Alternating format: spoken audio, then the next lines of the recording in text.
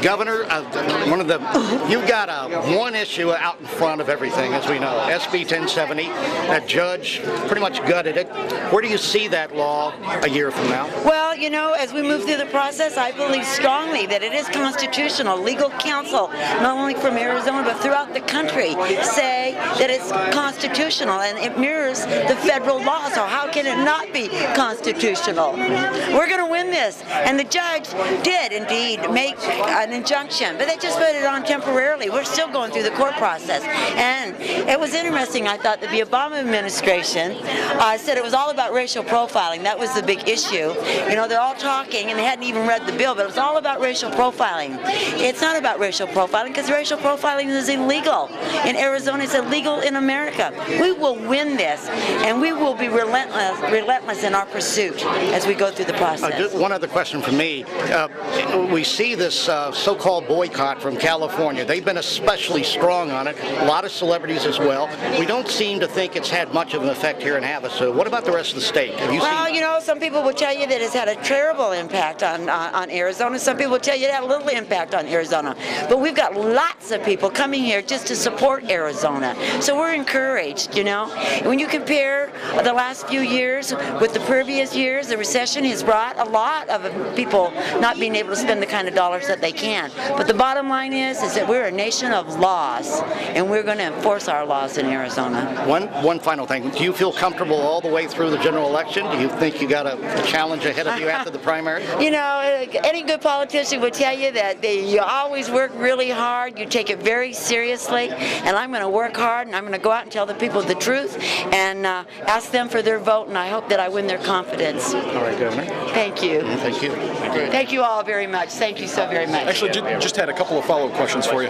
Now, traditionally, I know that tourism in Arizona is focused on the Phoenix and Tucson areas. What are you planning to do to try to bring more attention to the outlying areas like Lake Havasu? Well, you know, my Office of Tourism has done a whole lot. We've got a website. We've got where we have package deals all over Arizona, from the north to the south to the east to the west. We've worked with the people up in Lake Havasu, certainly in all kinds of areas, to try to encourage people, and certainly people in the tourism business have did wonderful packages, you know. And from everybody that has contacted my office in regards to Arizona, they love us. They're supporting us, and they're coming in big groups. So I feel very confident. All right, excellent. Our local PED, the Partnership for Economic Development, told us that they're having a lot of difficulty trying to draw businesses here. What kinds of things are you trying to do to help smaller businesses come? Well, the bottom line, and we know that rural Arizona and small business is so important for our economy. That's why I did away with the Department of Commerce and established a commerce authority with leading CEOs from within Arizona that are proven successful business people. And we've got a plan, and I'm going to sit on that, and any other governor will sit on there for 5 years, meaning that if there's a new governor that comes in, it's not disrupted, in other words. Those people will sit there, and those plans will move forward. We're looking at tax reform, so we will be more competitive. And not only that, we have insisted that we make it easier to do business in Arizona.